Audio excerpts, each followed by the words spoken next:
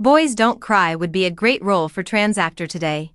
According to Hilary Swank, Hilary Swank said that she wouldn't accept the part now due to shifting awareness after thinking back on her role in Boys Don't Cry 20 years ago. Swank's first Oscar was awarded for her portrayal of the 2000 film's real-life transgender man Brandon Teena, who was killed in a hate crime. She stated to the London newspaper The Times, Swank won a second Oscar for her lead role in the 2004 movie $1 Million Baby.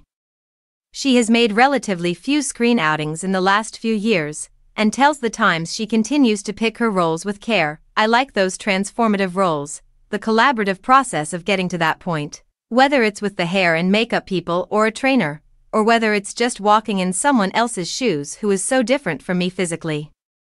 It allows me to see the world in different ways. I'd be up for a role like that again, but there's so few and far between.